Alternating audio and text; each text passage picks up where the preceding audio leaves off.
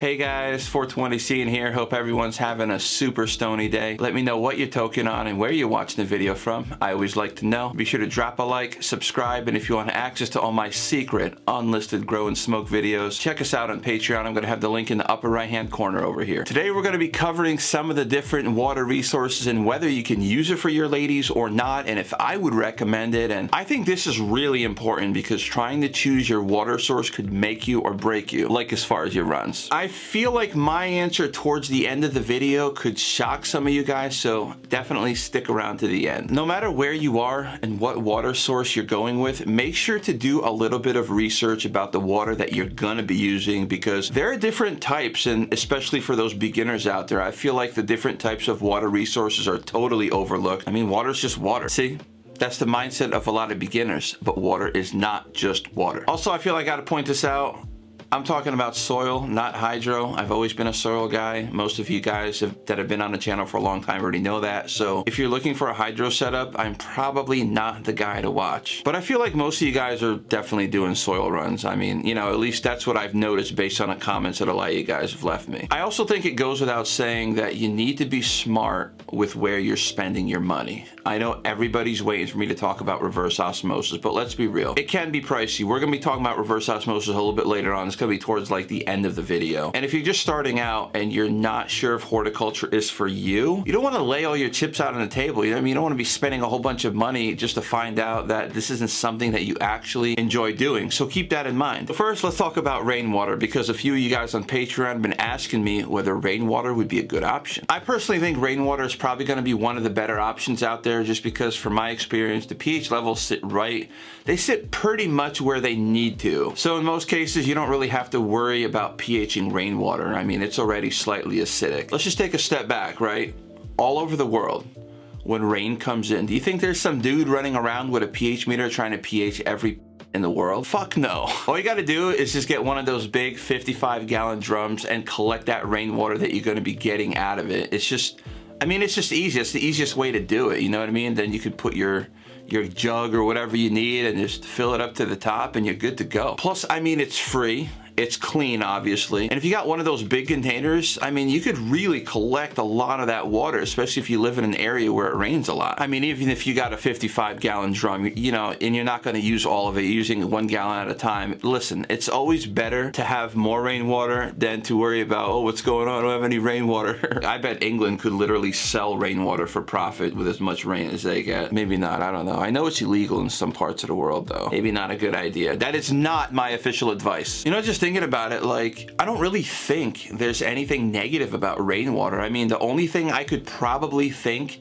that would be like falling under negative is if you just don't get a lot of rain, but that doesn't have anything to do with the actual quality of the rainwater itself. You just don't live in a rain-friendly environment, I guess. Next, let's talk about tap water. It's probably the easiest way to get water. Just turn on your sink and voila, you got water. Tap water is kind of controversial in the horticulture world, and I'm gonna break down my opinion about tap water, but first, I wanna point out that tap water is always gonna have a higher pH level than rainwater, at least from my experience. My tap water would always be like from 7.3 all the way up to 9, believe it or not, you know, from all the different places that I've lived at over the years. And you also have to worry about where your tap water is going to be coming from. Like if you live in a trash city that doesn't really give a shit about their water, you know, you could have chloramine in it or other chemical compounds. So that's why water is tricky and totally controversial. A lot of people love tap water.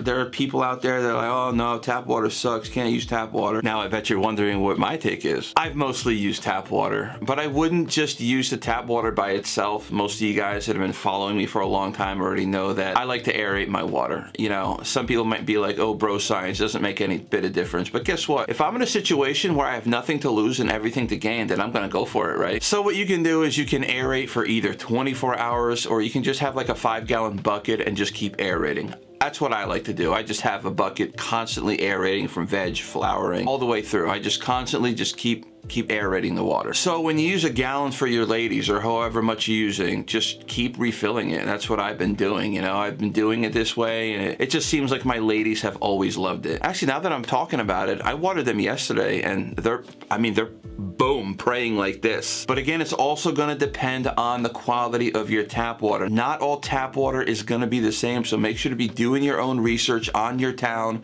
or your city, or find out a little bit more about your water, and you can even test it with a pH meter. And you know, I'm gonna go the further mile and tell you, you can even practice adjusting your pH, because sometimes you need more drops to lower or raise it than other resources. See, that's some stuff that people aren't gonna be telling you. I'll give you an example real quick. I already know that if I use my water, I'm gonna need about 55 drops of pH down to get it around 6.0. How do I know this? Because that's just the way it's been. But here's the kicker. Back in the old apartment when I lived in the city, remember the old body water days? I don't know, YouTube might not like that I said that. It took about 80 drops to lower it to around 6.0, so practice around your water and your pH kits. Listen, you're only gonna be doing yourselves a favor. Next, let's talk about distilled water. I'm gonna go on record and just say I am not a fan of distilled water. It's literally pure water, like 100% kind of pure. And I know, depending on the style of grow, this could be a beneficial thing or a detrimental thing. Depends on what side of the fence you're on. I already know what you're thinking though. What would be safer than that? I mean, 100% pure. Whenever you hear 100% pure, that's usually like a good thing, right? But the problem is with distilled water, there's no minerals. Good minerals that you need. I mean, it takes out a lot of the bad shit, but it takes a lot of the good shit too. No copper, no zinc, no boron in your water, and these are things that you're gonna need to give to your ladies. Those micronutrients. Notice how I say to keep your pH levels around 6.0. I know the range, even in the last video, I said keep it between 5.8 and 6.3. I am stressing that out even in this video. A part of the reason is because those same micronutrients that are found in your regular water need it to be around 6.0 so your ladies can grab a hold of it. To be fair though, I have heard that distilled water is good for hydro, but like I said in the beginning of the video, I'm not a hydro guy, so to me it's kind of null and void. And not for nothing, it can get really expensive really quickly, and I just don't think you need distilled water personally, and I just feel like distilled water is only good if you've been doing this for a long time and you really know what levels you're trying to get your water at. Alright, here's another example. This is probably the best way I can explain what I'm talking about. You know how ProMix is blank soil? And the reason I love it so much is because I can create my own soil. I don't have to go Fox Farm. I don't have to go Roots Organic. I don't have to go anywhere because I can create my own shit with the blank soil that I have with the amendments that I have. It's kind of like the same thing with distilled water. It's blank water. It's got nothing in it. So I only recommend distilled water if you're trying to fine tune your water and know what the fuck you're doing. This brings us to the next one, the famous one. The one everybody wants me to talk about. Let's talk about reverse osmosis. RO for short. So if you hear anybody talking about RO, they're talking about reverse osmosis. Duh, we all know this, right? Hey, there might be somebody that doesn't know, all right? I personally haven't used reverse osmosis, but I do know quite a bit about it. I did my research on it. I do know a decent amount. I have talked to Cali Green. I've watched his videos. He uses nothing but RO water, at least from the videos that I've watched. I don't really watch a lot of horticulture videos, but like I do remember Cali Green mentioning RO water. So here's the deal.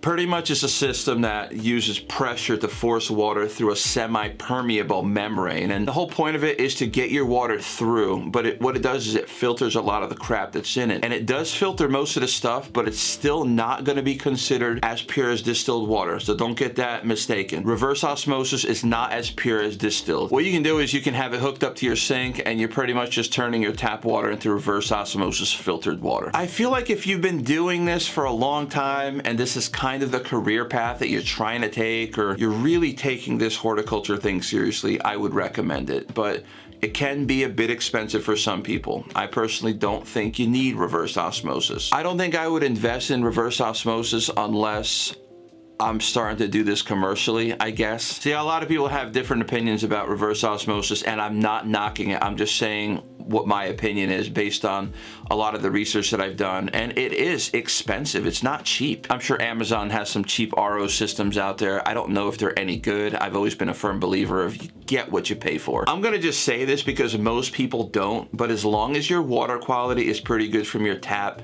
I would just aerate it because you still want a lot of the good minerals to be in your water, and I'm not sure if reverse osmosis is good when it comes to keeping some of the minerals that you do need. But I mean, for the price that it costs reverse osmosis, if your tap water is good quality and decent quality, you could just go with that. I'm just trying to save you guys a little bit of money. The only situation I would ever find myself where I need reverse osmosis is if my tap water is just really bad and I need a filtering process. And I know what you guys might be thinking. I'm probably the only one on the internet that's gonna say that I don't really care too much about reverse osmosis. osmosis. But if you guys have seen my results, which most of you guys already had, you know, I got the Girl Scout cookies thing on the front page. You guys could check that out if you want. You're gonna find that tap water aerated with Airstone, it's gonna get the job done. Of course, it really depends on the quality of your water. I can't stress that enough. It's a case-by-case thing, but I'm telling you guys my opinion based on my experience with tap water and not really needing to have reverse osmosis. So you could take what I say with a grain of salt, or you can, you know, kind of pretty much do what I'm telling you guys and go with the tap water. But I can't stress that enough. It depends on your water quality. I don't need people being like, oh, you know, it's reverse osmosis or nothing. Listen, guys, you can do whatever you want. I'm just giving you my personal opinion. I'm gonna throw this one out there because I know people have considered it, and that's using bottled mineral water. I've considered it. I'm sure most people, a lot of people have considered using it. Just don't do it. Don't do it. It's expensive and it's just not necessary. Who's really gonna go to the grocery store and buy some mineral water just to give to your ladies, right? I mean, it just sounds insane. But there's a big but here, all right? The only situation where I feel like it would be appropriate to use bottled mineral water would be if, let's just say you have really horrible tap water quality. You can't use your tap water, right? It's got chloramine in it, it's trash. You don't know enough about distilled water enough to use it. And it's just way too expensive for you to set up an RO system. Then you're kind of in one of those situations, you're stuck between a rock and a hard place. And that is probably gonna be the only logical reason I would see anybody going with bottled mineral water. Also guys, if there is something that I might have missed or left out, be sure to drop it in the comment section below. I know there's a lot of things that go into play when it comes to water, and I hope I did cover a good amount of stuff. I know I haven't really come out with a video. I don't know if I ever came out with a video talking about the different types of water that's out there and available to you guys, but I feel like it's really important. I feel like it's overlooked by a lot of people that are just getting into horticulture, like I mentioned in the beginning of the video. And it's just really important to know the differences between the different types of water that's out there. So again, if I missed something, definitely let me know in the comments. Before I close off today's video, I want to thank everyone on screen for supporting me on Patreon. I really appreciate the love and support. Be sure to smash that like button, subscribe if you're not already subscribed, and turn on your post notification bell so you miss out on any future videos. And I'll catch you guys in the next one. And as always, stay safe. Peace.